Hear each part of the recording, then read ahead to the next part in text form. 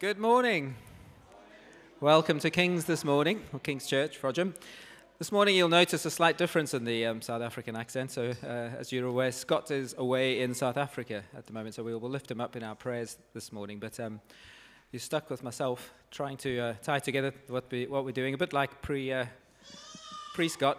And this morning we're really excited. Steve is going to be bringing God's word, so we'll lift him up too in our prayers. So let's I'll do a few announcements, I guess. First things first. I know that I've been mentioned to me this morning. Tonight is the Bible study online, so that will still be going on this, even though Scott is away. So that is happening, and I'm just going to open the floor. Is there anything else I should be mentioning that is on or isn't on in church this week? Nope. Very good. Well, let's stand. Let's pray. Let's open our service. And we've got a really good God he's in our midst. He's with us, and we want to declare to him this morning just how brilliant he is, how amazing he is. And we're going to lift our voices to him. Father God, we thank you for bringing us safely to this place.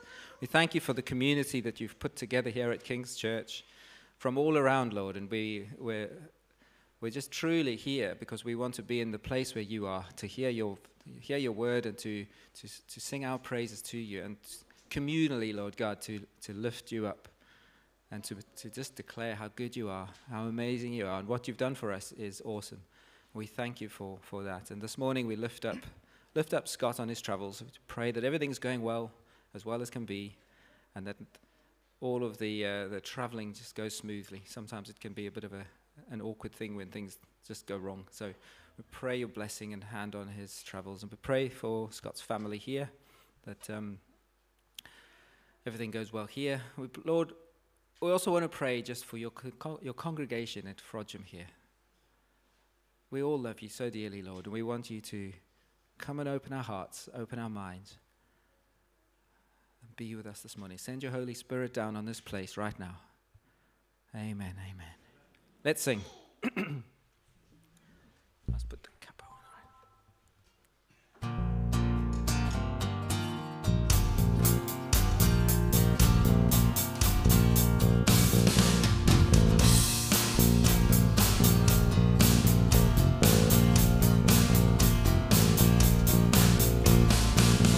Strength will rise as we wait upon the Lord. We will wait upon the Lord. We will wait upon the Lord. Strength will rise as we wait upon the Lord. We will wait upon the Lord. We will wait upon the Lord. You reign forever, our hope, our strong deliverer. You are the everlasting God, the everlasting God. You do not faint and you won't grow weary.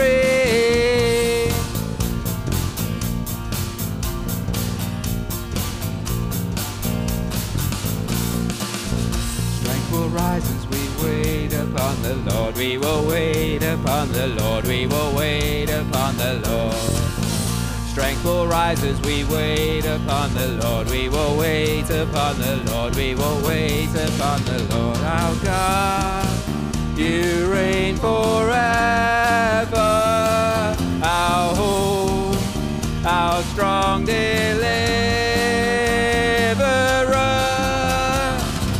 You are the everlasting God, the everlasting God. You do not faint and you won't grow weary. You're the defender of the weak. You comfort those in need. You lift us up on wings like eagles.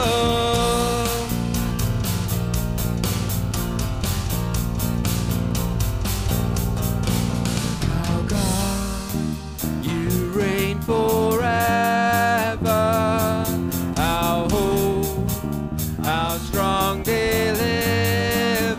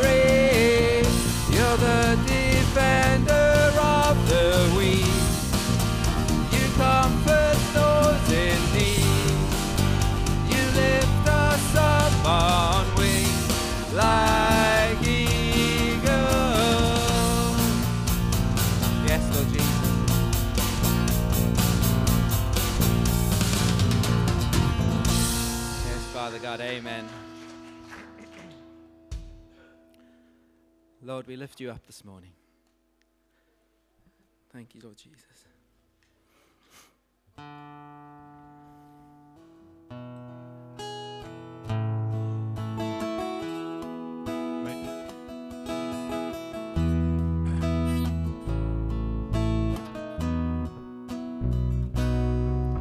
For God so loved the world that he gave his only Son.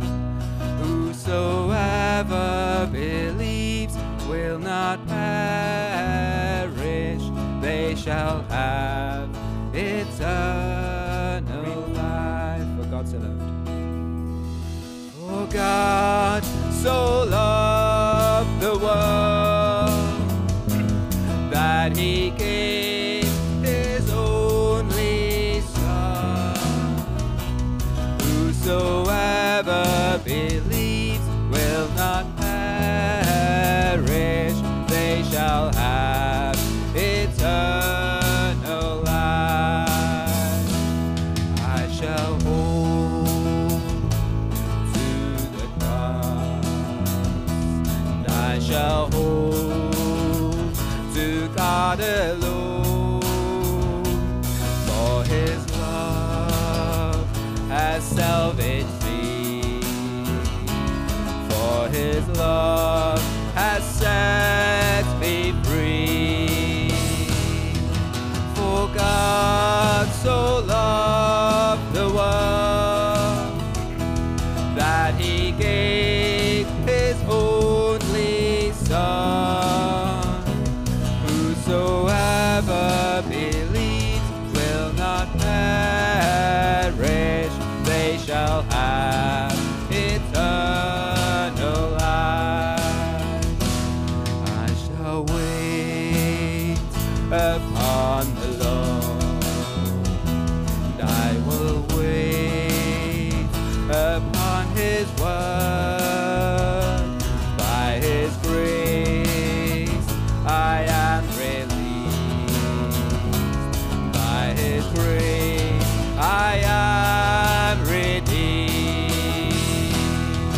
For God so loved the world that he gave his only Son.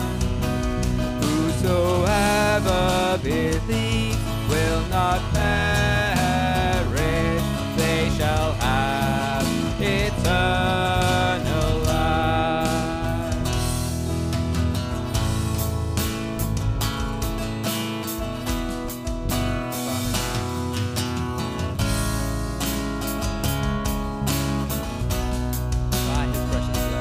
By his precious blood I have been set free, for the glory of Jesus' name. I surrender all now to Christ alone. In Jesus I am saved. By his precious blood I have been set free, for the glory of Jesus' name. I surrender all now to Christ alone. In Jesus I am saved. For God so loved the world that he gave his only Son. Whosoever believes will not perish, they shall have eternal life. They shall have eternal life. Yes, they shall have eternal life. Yes, Lord Jesus. In Jesus we are saved. He's given us that eternal life that we can hang our hat on, and we just know that we know that we will live forever with him, as long as we have Christ in us. Amen, amen. Let's welcome Steve up. Amen.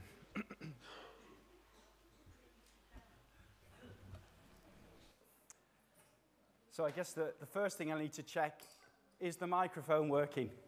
No? Let's wait for it to go. There we go. Is that better? Yeah. I've done my bit, you see. It always makes me think of that lovely story of the Anglican vicar who stood up in front of the congregation and said, "I think there's a problem with the microphone," to which the congregation replied, "and also with you." So, for those of you who don't know, I'm Stephen Sutcliffe. I've been coming to Kings for the last 6 months. Just to give you a little bit of information about where I've come from, I grew up in a little sort of Lancashire mill town, reasonably close to Manchester. But for more than 30 years, I've lived in Liverpool. And for most of that time, I worshipped in a Methodist church across the water in Allerton in Liverpool. For 30 years, almost to the month, I was a local preacher in the Methodist church.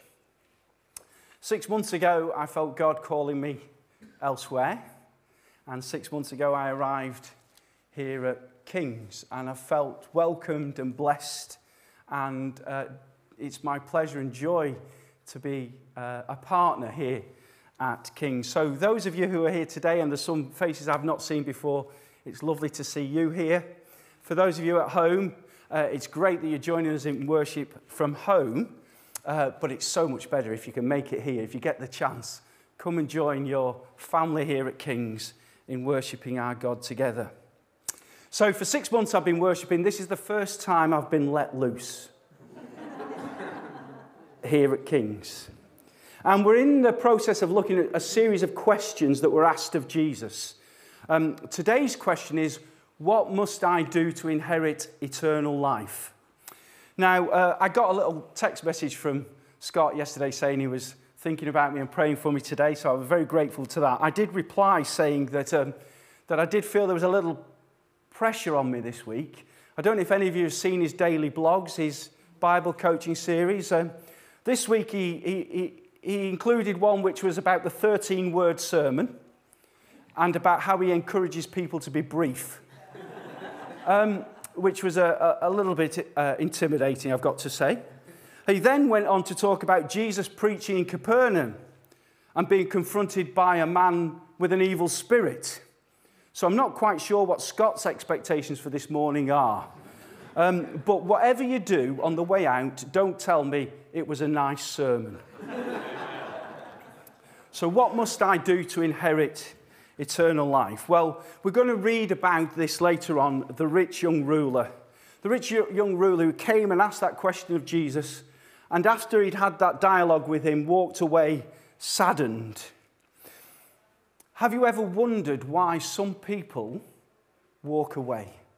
I mean, I stand here as someone who's absolutely convinced about the truth, the reliability, the reality of what Jesus has said and done.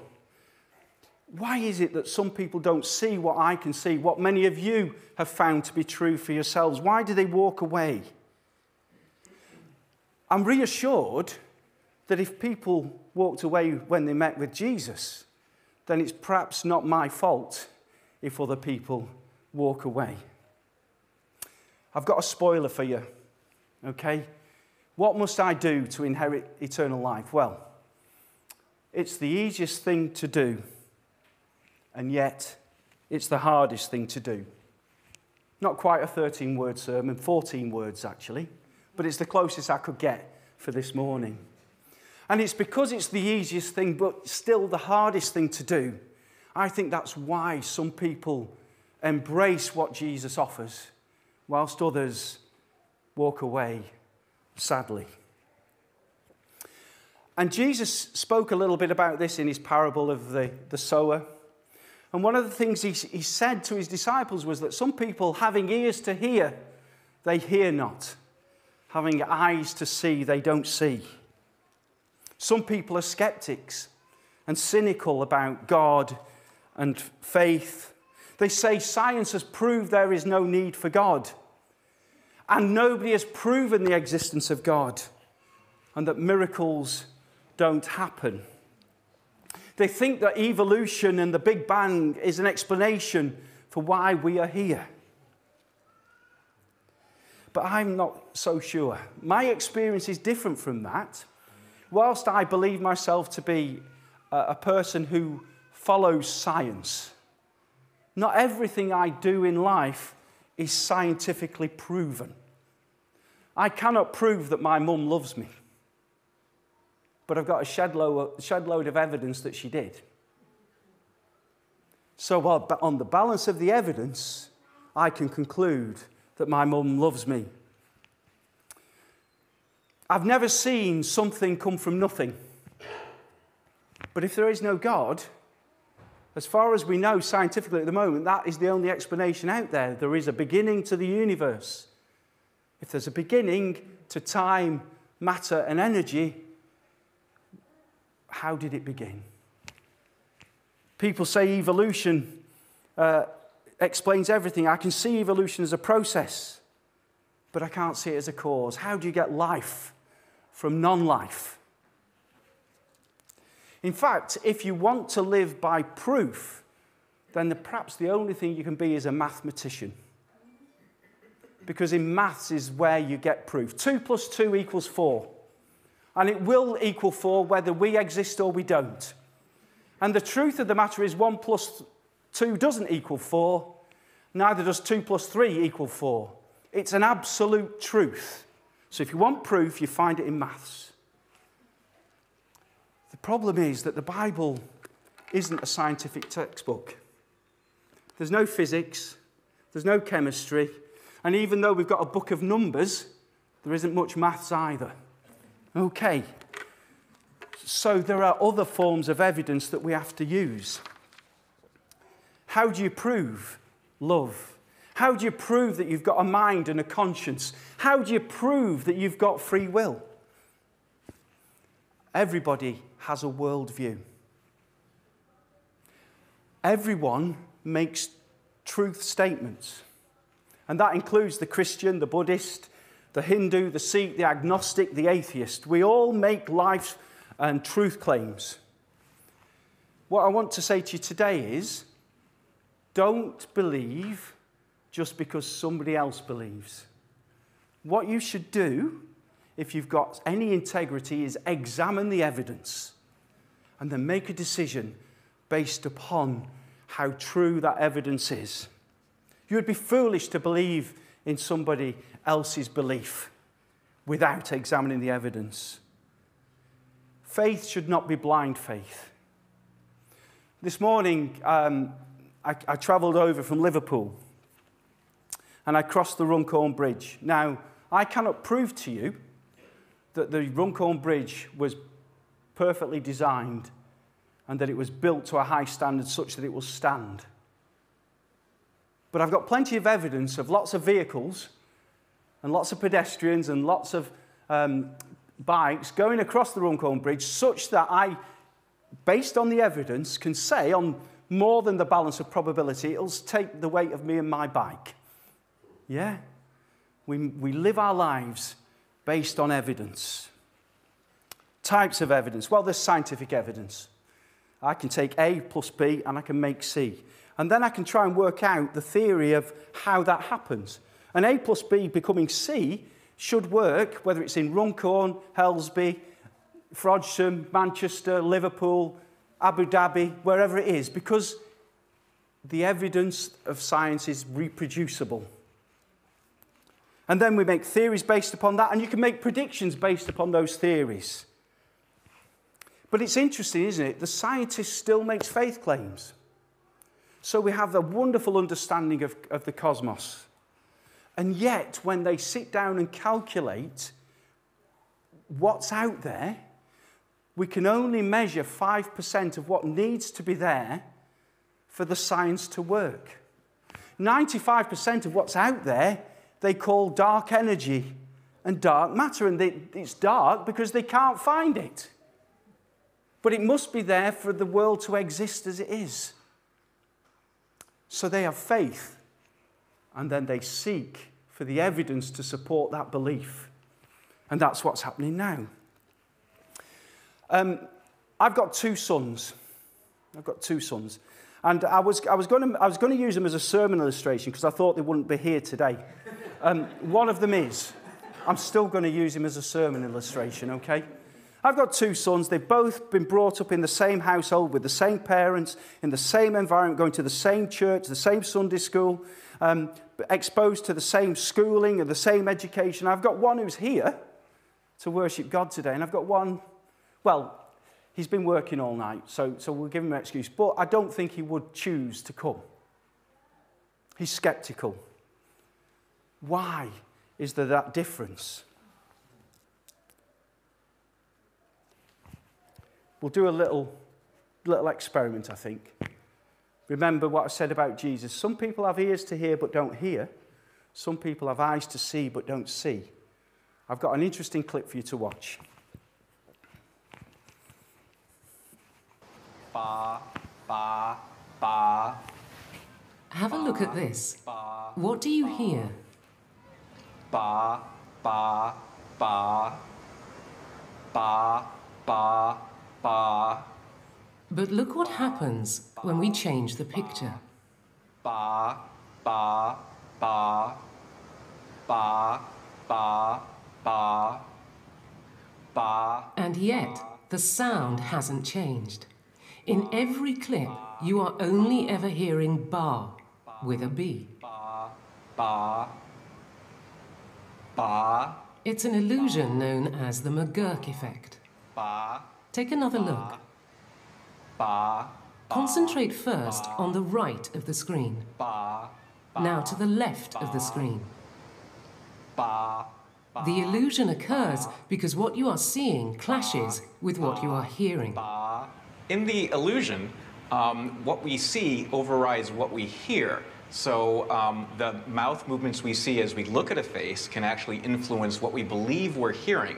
If we close our eyes, we actually hear the sound as it is. If we open our eyes, we actually see how the mouth movements can influence what we're hearing. Ba, ba, ba. It's a bizarre effect. Remember, the only sound you're hearing is ba with a B. Ba, ba, ba, ba, ba. What's remarkable about this illusion is even knowing how it's done doesn't seem to make a difference. Ba.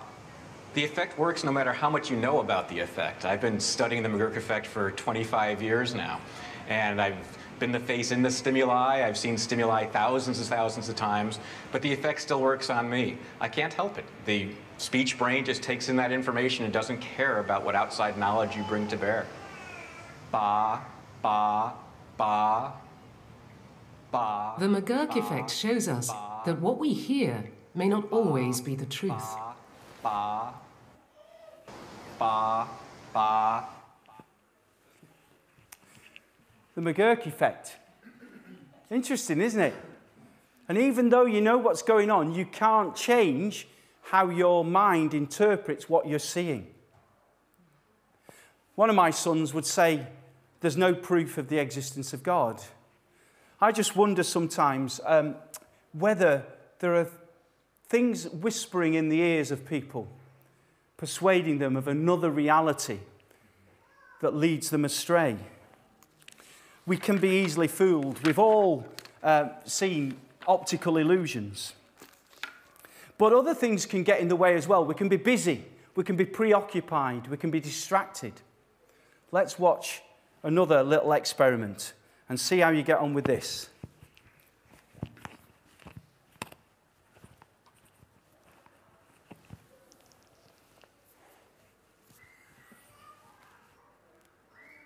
Shows just how much our brains can miss if they get distracted by too much information.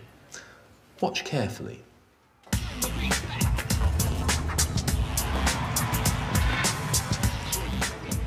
So this is an experiment. It's a battle of the sexes, men against women. There'll be a difference, but I'm not going to say which way round it's going to be. And it's just a simple observation test. All you need to do is you'll see there are 3 guys in yellow here. and they have a basketball, and it's your job to count the number of times they throw the basketball to each other. Now, to make things slightly harder, there's also 3 guys in blue tracksuits. But you ignore them, ignore their basketball, and just concentrate on this one. So if we can run the tape. Okay, so that's number 1.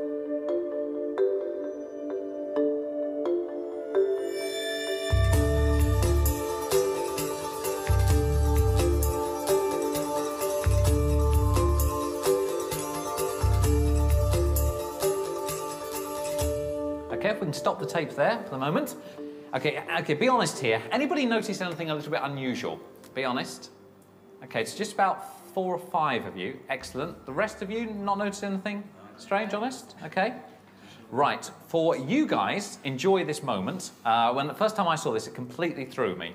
Now I want you to watch the tape again, but this time just watch it as you would a normal piece of television. No counting the basketball, anything like that. If we can have the tape. He's going to make his entrance in time. Here he comes. No way. That didn't happen. I'm absolutely shocked. I thought I'd spot a monkey walking across the middle of the screen. If you were fooled, it's because your brain was distracted by counting, and your eyes weren't expecting the gorilla.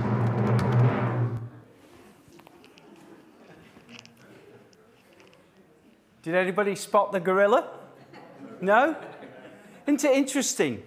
Those who say seeing is believing might not be entirely truthful, because we can miss what is in plain sight, because we're preoccupied, because we're distracted, because we're looking for something different.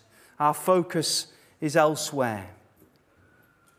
Jesus spoke in parables, so I've got a parable for you just to conclude this opening little section. The kingdom of heaven is a bit like a cook who took an egg and a potato. He boiled them both.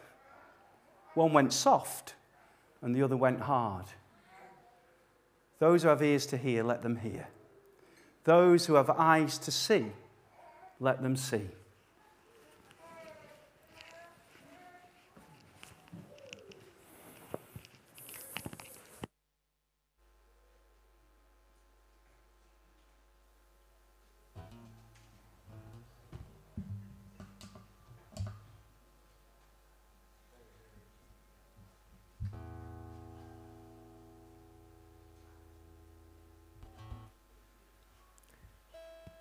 Very interesting. I didn't see the gorilla. Would you like to stand? From the front. From the front. Exactly. Too preoccupied. Makes you think. Knowing you, all I once held dear, just to respond to that before we carry on with episode 2.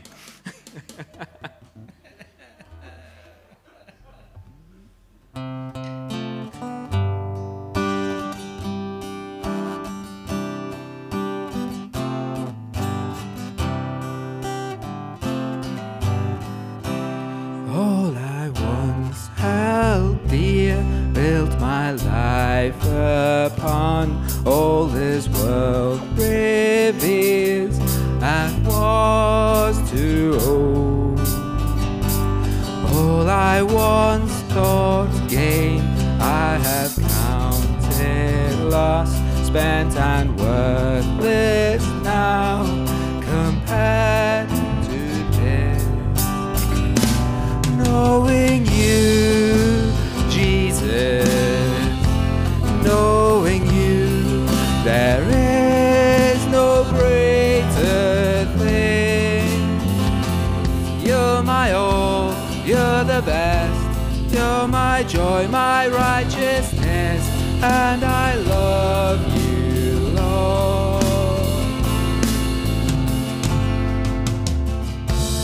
Now my heart's desire is to know you more, to be found in you and known as yours, to possess by faith what I could could not find no surpassing gift of righteousness. Knowing you, Jesus, knowing you, there is no greater thing. You're my all, you're the best, you're my joy, my righteousness, and I love you, Lord. Oh, to know the power of your risen life, and to know you in your suffering, to become like you and know death, my Lord, so with you to live and never die. Knowing you, Jesus, knowing you, there is no greater thing. You're my all, you're the best, you're my joy, my righteousness, and I love you, Lord.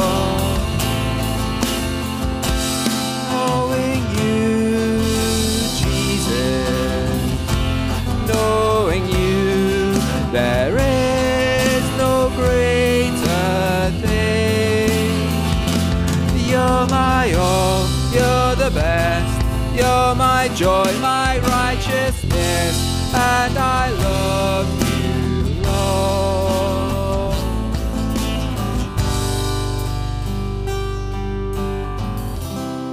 Yes, Lord Jesus, amen. Thank you, Steve. Please take your seat.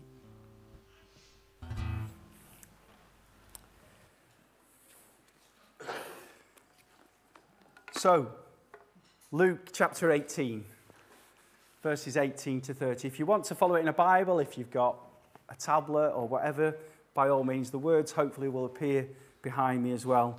And hopefully I'll be able to read them, although I have to take my glasses off these days to be able to read my Bible.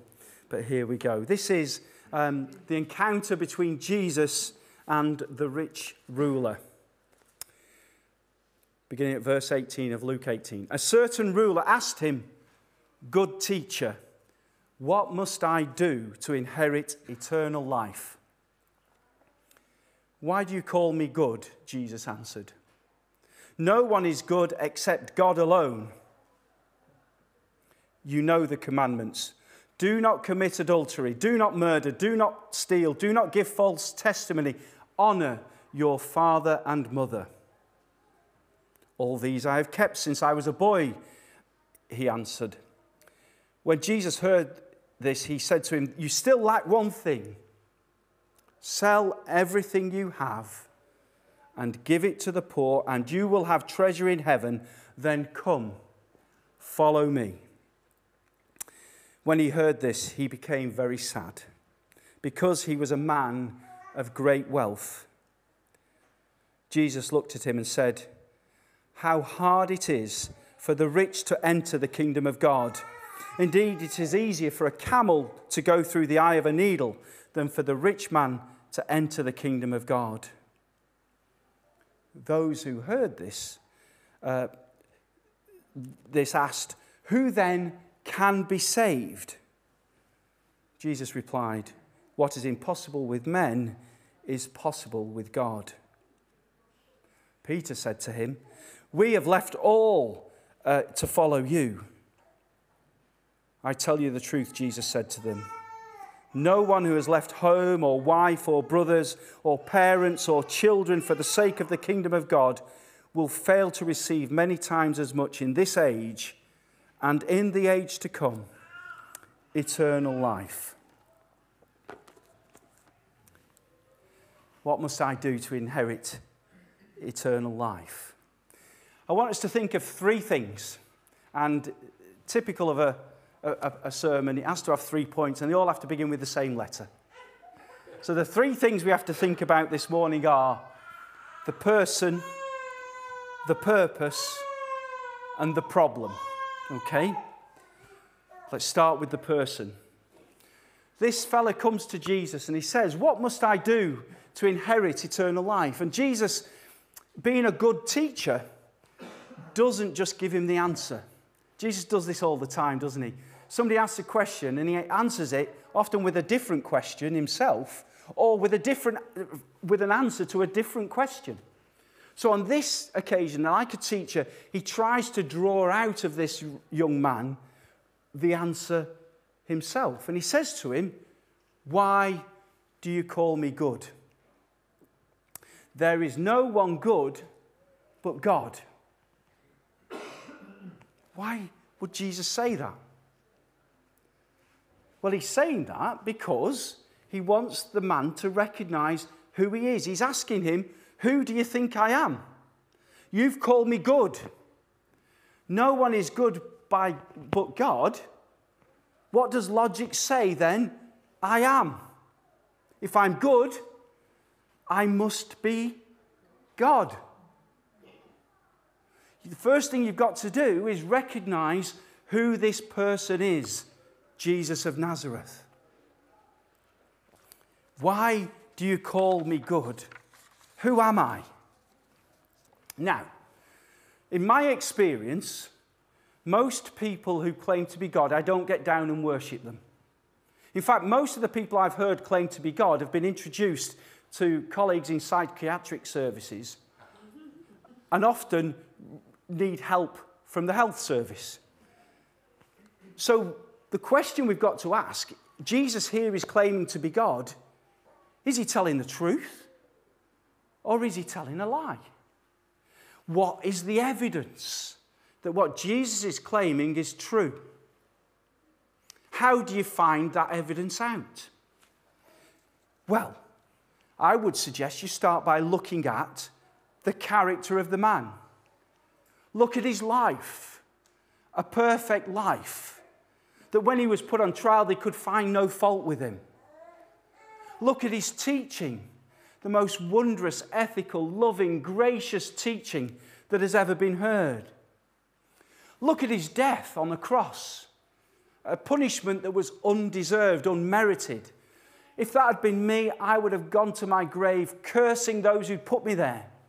But no, this Jesus, as he's nailed to the cross, prays, "Father, forgive them."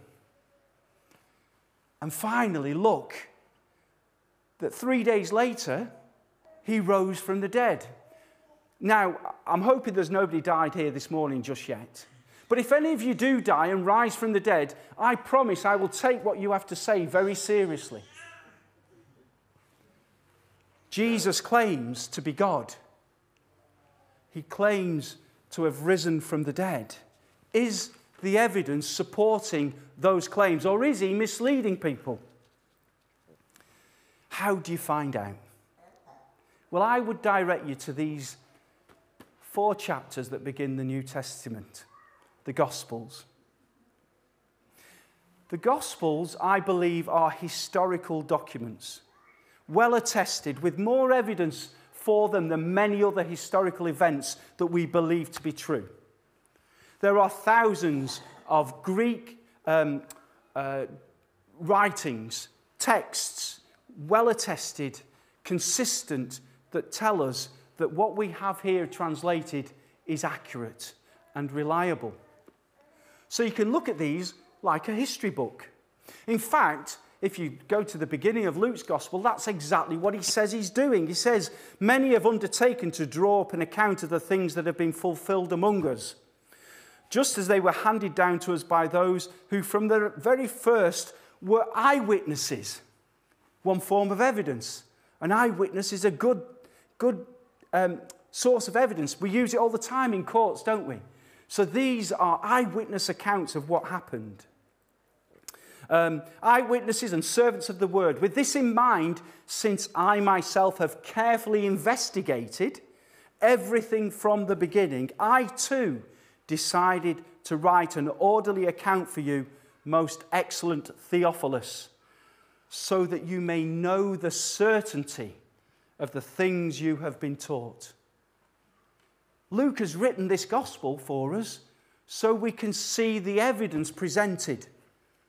We can examine it and see if it holds true. And if it holds true, we can then make decisions based upon the evidence. Similarly, in John's gospel, we read this. Jesus performed many other signs, John chapter 20, in the presence of his disciples, which are not recorded in this book. But these are recorded that you may believe that Jesus is the Messiah. I've put these in this book so you can see the evidence for yourself and draw conclusions from that evidence that Jesus is truly the Messiah, the Son of God, and that by believing you may have life in his name. Who is this person who claims to be good, who claims to be God, who lived a perfect life, who taught the most brilliant ethics, who died an undeserved death and who rose again? Is he God? Does the evidence back it up? John, in his opening chapter, says this: no one has ever seen God, but the one and only Son, who is himself God and is in closest relationship with the Father, has made him known. When you see Jesus, you see God in human form. That is the evidence that is presented in the Gospels. So, what must I do to inherit eternal life? Well, the first thing you've got to ask yourself is, who is Jesus? What is the evidence that what he said and did is true? Second thing you have to think about is, what is the purpose? What is the purpose of your life? Why did you get up this morning? Why do you wake up every day? Why do you go to work? Why do you do the things that you do? What is the reason for your existence, your life? Why are you here? What must I do to inherit eternal life? Well, Jesus pointed this young man to the commandments, didn't he? Did you notice anything interesting about the commandments that he pointed out? How many commandments are there? 10. How many does Jesus say to the young man? Keep these commandments. How many are there? It's 5. It's 5. He tells him, you know the commandments. Do not commit adultery. Do not steal. Do not bear false witness. Honour your father and mother. What was the other one? What was the other one? The last one. Do not murder. Ha! Yeah, do not murder. Good job I didn't miss that one out. Yeah, okay. And the rich young man says, but I've done all of that. I've lived to that ethic. Now, the first thing I do is I go back to Jesus' first question to him. What was the question? Why do you call me good? There is no one good but God. Here is the young man saying, actually, I'm good. So I deserve eternal life. But clearly he doesn't, because what's missing? There are 5 more commandments, aren't they? Which ones are missing? Those are all about his relationship with other people. And this is a rich young man who has a status in society, who's probably held up as an example. But what is missing? Well, what's the first commandment? Hear, O Israel, I am the Lord your God. Before me you shall have no other. Do not have any graven images. Don't worship anything else but me. Yeah? Don't take my name in vain. Yeah? Is that right? Keep the Sabbath day holy. In other words, set aside time to worship me. And the last one that's missing, do not covet. Why did this young man go away? He went away sad because what was most important to him? His status, his wealth, his position. He was encumbered with all of this baggage. He coveted. And in coveting, he put that before Jesus, God in human form, in front of him. And what he's forgetting, the one thing he still lacks, is that great command to worship and love God. You see, Jesus sums up these commandments in two sections, doesn't he? He says the first commandment, the greatest commandment, is love God. And the second is similar, love your neighbour. And you don't get anything for 50%, which is all this man claimed he had done. What is the purpose and meaning of your life? Why do you get up each day? Why are you living each day? The world says it's all about me. It's all about the self. It's my view, my values. I determine what's right and wrong. I pursue my desires and my interests. It's my career, it's my feelings, it's my bank balance. It's all about self-esteem and self-worth and self-fulfillment. And what we get is a fragmentation of relationships, broken relationships, because it's all about me. And what we get is a broken society. What does Jesus say? Jesus says, no, love God. And then he says, love neighbour. Now, where is me in that? Where is self in that? It's nowhere to be found. He goes on and he says to his followers, love one another. Now, I look around and I think I've got a fair chance that I might love some of you. Okay, that's easy. I think I can do that bit. But he goes on again and he says more than that. He says, love your enemies. Oh my goodness. Love doesn't mean ignore them, pretend they don't exist. He doesn't mean tolerate them. He doesn't mean just be ambivalent about them. He says be proactive and go and love them. As Paul put it, overcome evil with good. Where's the me? Where's the self in that? It's not there. What is the purpose of life? If it is that worldview, if what you've got whispering in your ear and distracting you is the world's opinion on life and relationships and value and all those things, then it's all vanity and a chasing after wind, because we're just a chemical accident. We're just a primordial soup that's evolved to a higher order, and all my thoughts and words are just electrical impulses and chemical reactions that happen by chance. It's all vanity and a chasing after wind.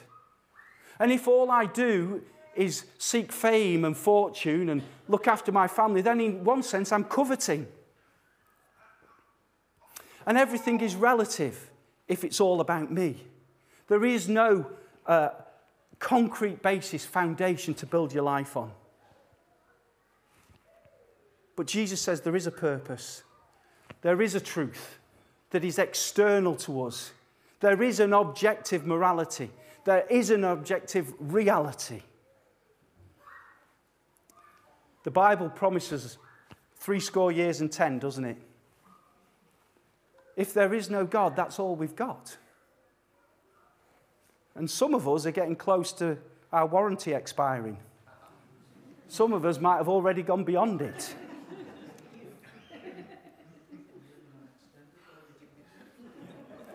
And if all we've got is the world's view on things, well, then we haven't got an answer for suffering, for injustice.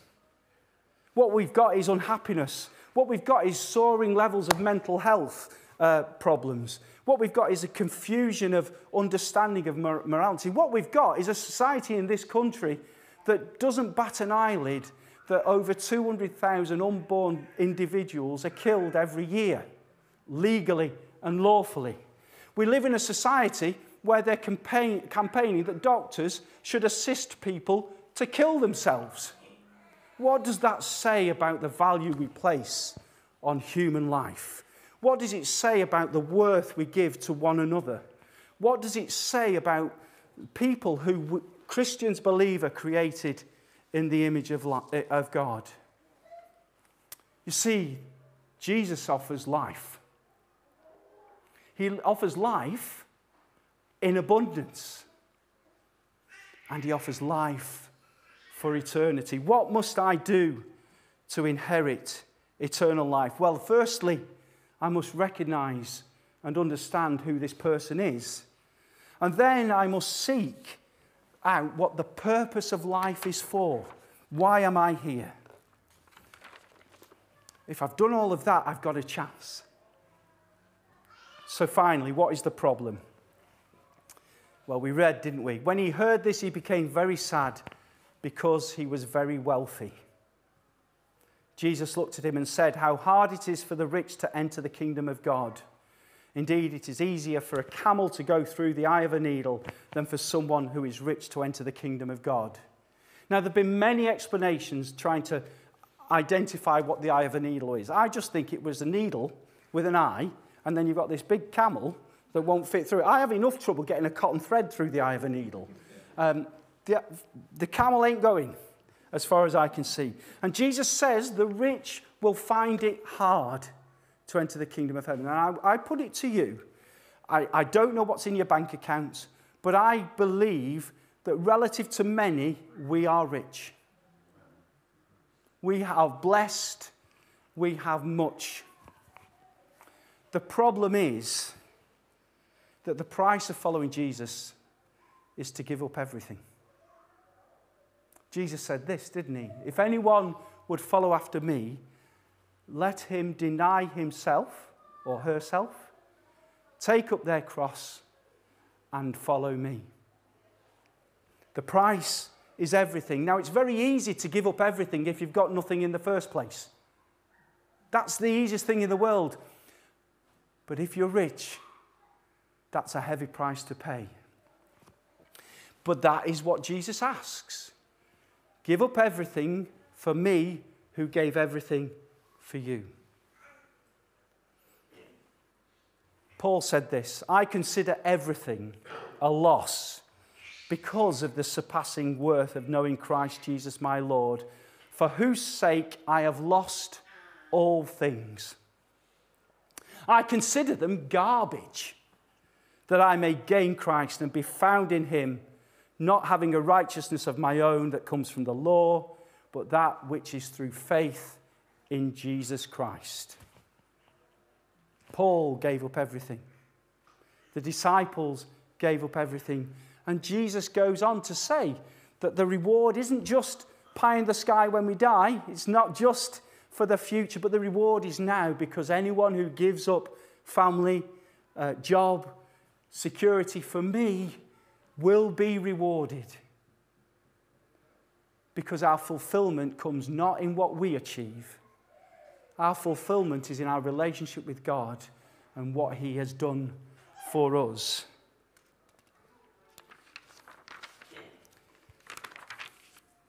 So in summary, nice words to hear. Probably another 25 minutes to go. But in summary, what must I do to inherit eternal life? First of all, I put it to you, you need to look at Jesus and decide who he truly is, the person. You need to then think, is there a purpose and a meaning to life and existence? And what is that purpose? And then, having looked at the evidence, make a choice based upon the evidence. Now, I would ask one other thing. If you're going to be like the rich young man who walks away and decides that the evidence is lacking, that's fine. If you find there is not enough evidence to believe in Jesus, I can accept that. If you tell me that the choice you've made instead has got more evidence to support that as a life choice, as a truth statement, and in a way of being. See, most people don't do that. Most people's objections to Jesus are not because they found something that has more evidence to support it, but they walk away for the same reason that the burglar doesn't find a policeman. It's because they're going in the other direction. People want to go in the other direction because they want to be in charge, make decisions for themselves, decide how their life should be. They want to be in control of everything for themselves. The problem, what must I do to inherit eternal life? Well, in order to inherit something, somebody has to die. You can't inherit. If you do something in order to inherit, you might find you are being visited by the police. And you might find you've got a day in court to answer. What must I do to inherit eternal life? It's not about what I can do. The inheritance is given when someone dies. Jesus died. More than that, he rose 3 days later. There is another way you can inherit. I often say, for those of you who don't know, I'm a GP. Okay? I often say to patients, the most important thing you ever do in life is choose the right parents. Because you inherit so much from them. You are genetically endowed. What must I do to inherit? Well, you don't have to do anything because someone has died, and also because you are made in the image of your Father God. Your value, your worth comes because you are fearfully and wonderfully made, and God loves you. Your value is in the creative and loving and caring and compassionate way you can live your life. All that is necessary for you to inherit eternal life has been done. So why don't people flock for this life? This abundant life, this eternal life? Well, I think there's some whispering in the ears that is distorting the message. And there's some eyes that are blinded by the busyness and the distraction of what's going on. So having ears to hear and eyes to see, they hear not and they see not. And for some, it's because it's the hardest thing in the world to do, because you've got to give everything up. But the joy is this. It is also the easiest thing to do. Because all you have to do is open your ears to hear the invitation from God. Open your eyes to see the man, Jesus, the God in human form, and see what he has done for you. And open your heart to receive the inheritance that he has promised to all who will follow him. There's an old hymn. It says this. And this is for those of you who've yet to decide who this man is. And it goes like this. It says, now is the time, no more delay. Now is the Lord's accepted day. Come in this moment at his call and live for him who died for all. If you want to give your life in the service of this King, this Jesus, this God in human form, just open up your heart and invite him in. But know that it will cost you everything. But the reward is forever and is more than you can imagine. Let's pray together.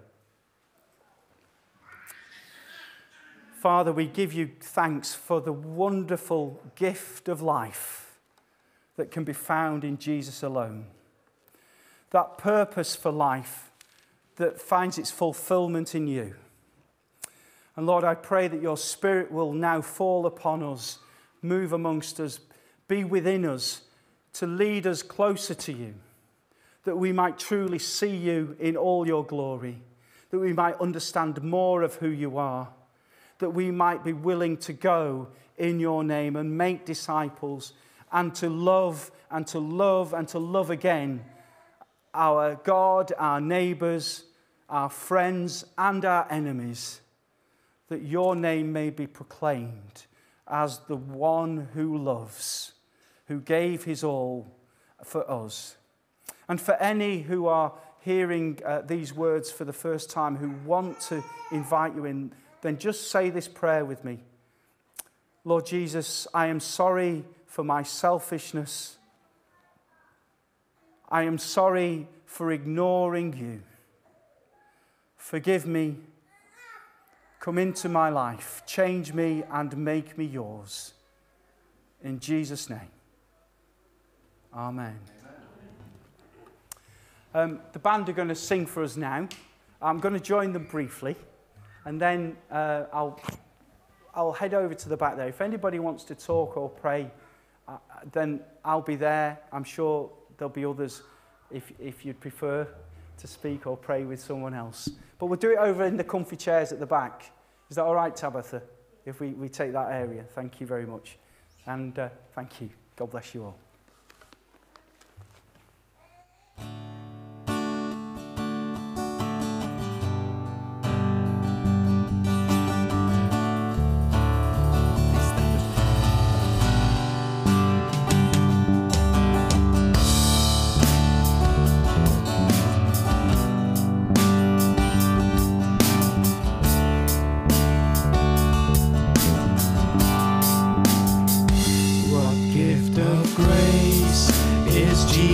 My Redeemer, there is no more for heaven now to give. He is my joy, my righteousness and freedom, my steadfast love, my deep and boundless peace. To this I hold, my hope is only Jesus. For my life is wholly bound to Him. Oh, how strange and divine, I can sing, all is mine, yet not I, but through Christ in me.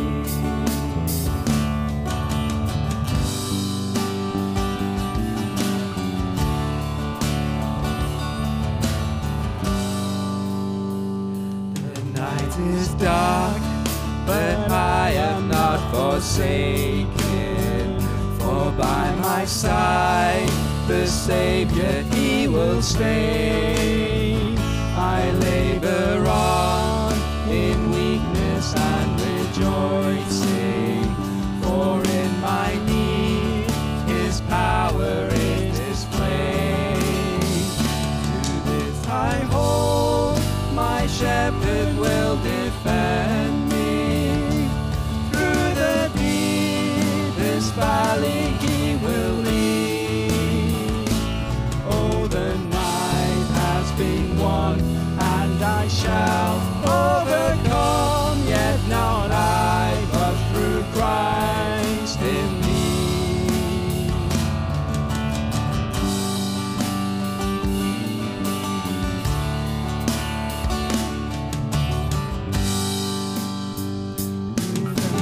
Dread, I know I am forgiven. The future's sure, the price it has been paid. For Jesus bled and suffered for my pardon, and He was raised to overcome the grave. To this I hold, my sin has been defeated. Jesus now and ever is my plea. Oh, the chains are released, I can sing, I am free, yet not I, but through Christ in me.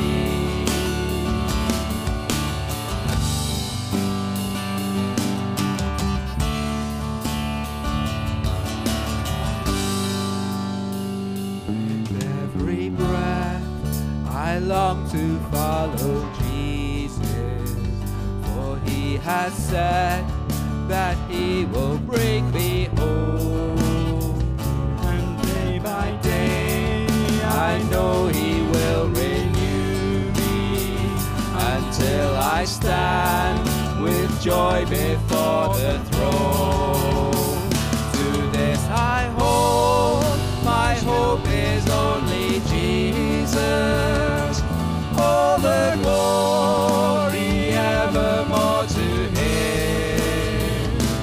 When the race is complete, still my lips shall repeat, yet not I, but through Christ in thee. To this I hold.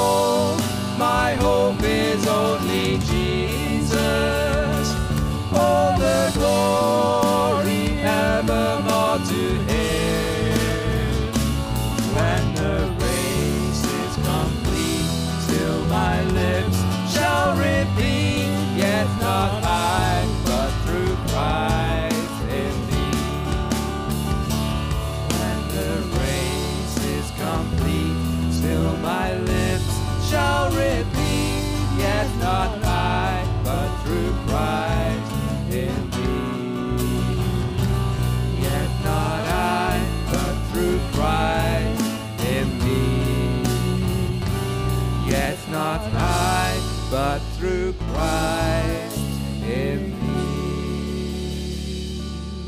Yes, Father God, we point our eyes and our hearts to you, Lord Jesus, and declare you are enough, Lord.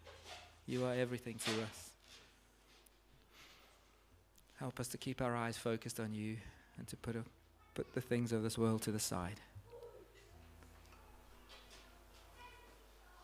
Come now, Lord Jesus, and help me do that.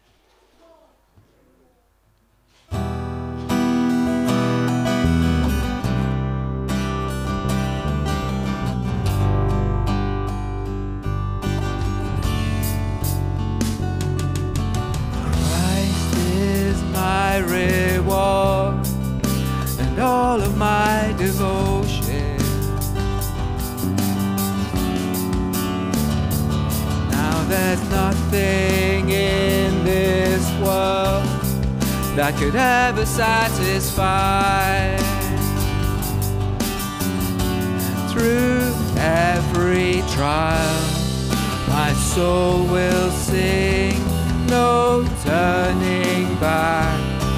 I've been set free. Christ is enough for me. Christ is enough for me. Everything I need is in you. Everything I need. Christ, my all in all, my joy and my salvation. And this hope will never fail. Heaven is our home. Through every storm, my soul will sing. Jesus is here. To God be the glory. Christ is enough for me. Christ is enough for me. Everything I need is in you. Everything I need. I have decided to follow Jesus. No turning back, no turning back. I have decided to follow Jesus. No turning back, no turning back.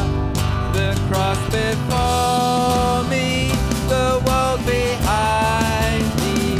No turning back, no turning back. The cross before me, the world behind me. No turning back, no turning back. Christ is enough for me. Christ is enough for me. Everything I need is in you. Everything I need. Christ is enough for me. Christ is enough for me. Everything I need is in you. Everything I need.